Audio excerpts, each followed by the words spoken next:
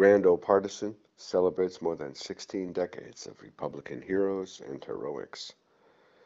Today, I salute Kenneth Wherry, born in Nebraska, February 28, 1892. After attending the State University and Harvard Business School, he served in the Navy Flying Corps during World War I. Returning home, the go-getter was a salesman and rancher and undertaker and attorney. Wherry entered politics as a town councilman, then mayor, then state senator.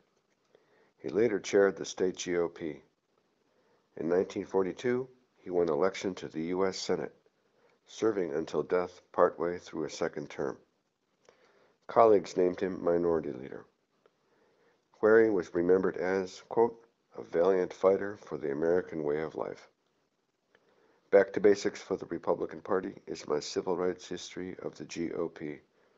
To quote the book, the more we Republicans know about the history of our party, the more the Democrats will worry about the future of theirs.